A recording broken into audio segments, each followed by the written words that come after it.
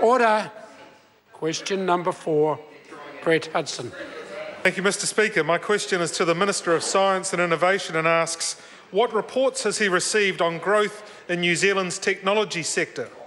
The Honourable Stephen Joyce. Mr Speaker, good news. Last week I helped launch the Technology Investment Network's 2005 TIN report, which shows New Zealand's top 200 high-tech companies collectively grew to nearly $9 billion in annual revenue last year, a $600 million or 7.3% increase in 1 year.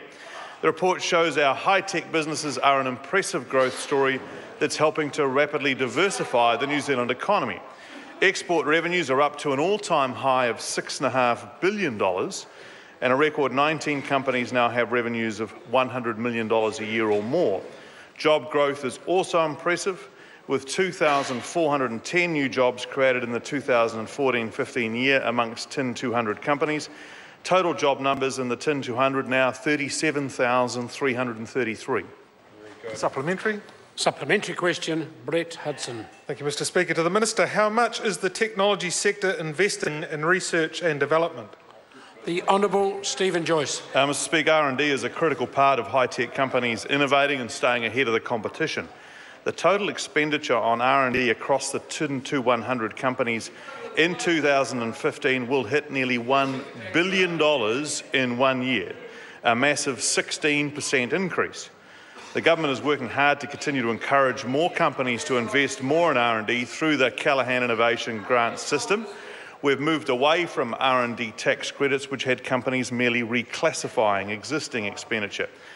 Mr Speaker, the total cross-government science spend has increased to $1.5 billion a year, and it's showing in sectors like the tech sector. Supplementary. Order. You're in luck today, Mr Falco. Order. Supplementary question, Brett Hudson. Thank you, Mr Speaker. To the Minister, what else is the government doing to encourage the growth of high-tech and innovative companies? Order.